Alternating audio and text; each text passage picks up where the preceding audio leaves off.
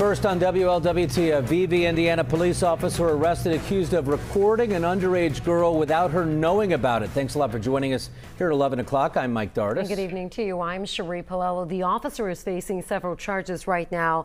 WLWT News 5's Lindsay Stone is in VV for us with the very latest on his arrest and the investigation. 37-year-old Kyle Davis of Madison is behind bars tonight, accused of child exploitation and attempted voyeurism. Now, he's an officer here in VV and is accused of allegedly recording an underage girl without her knowledge. This all follows a months-long investigation of Davis. Detective Sean Scudder tells us Davis attempted to record the underage girl.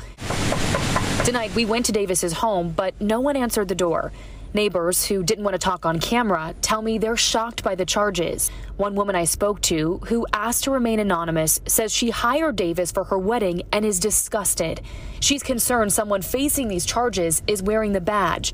Madison police confirmed Davis was taken into custody yesterday while on duty for the VV Police Department. Davis is being held at the Jefferson County Jail on a $100,000 cash bond. Both the charges he's facing are felonies. In VV, Lindsay Stone, WLWT News 5. So this is an ongoing investigation. If you have any more information that could help police, you're asked to contact Madison Police.